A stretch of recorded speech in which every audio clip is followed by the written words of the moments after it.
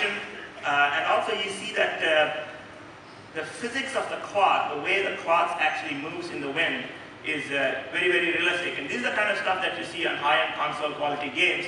We are now able to do it on the Snapdragon S4 Pro here. And if I change to a different camera angle, you can see here that the lighting and the shading that you see, when you look at these objects, we're actually using per pixel form shading, which is the kind of techniques that you use in high-end consoles. We're able to run that full performance on Snapdragon. And if I turn on this metric here, you can see we're running like 20, 27, 30 frames per second, pretty much on that one as we move around. Now, what we've done when we've done this is we actually here shown that the demonstration is mapped to all the 4 cores. So you can see all the 4 cores are running now. That's core 1, core 2, core 3, core 4.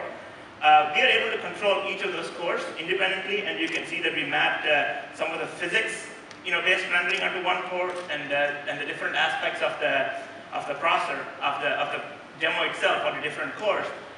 Now, if you go to another part of the scene, what you can then do is when you actually turn on the different cores, you're now able to see that the performance of the whole scene changes as you change the number of cores. So I can show you here what happens when you turn the cores down. You can see the frame rate dropping.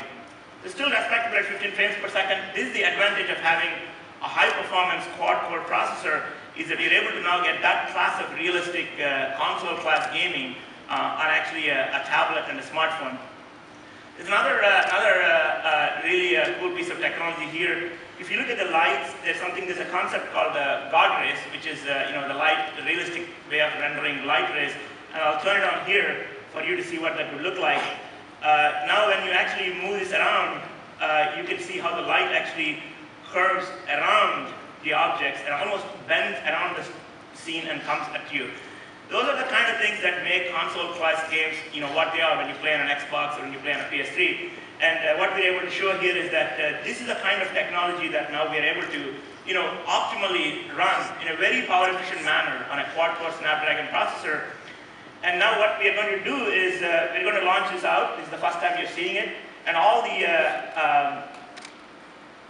graphics effects and the shader models and all the techniques that come with it will make it available to all the development community. So all the gamers out there that want to develop this class of games will have access to this whole stuff.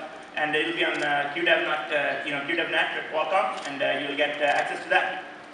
That's what I want to show, Paul.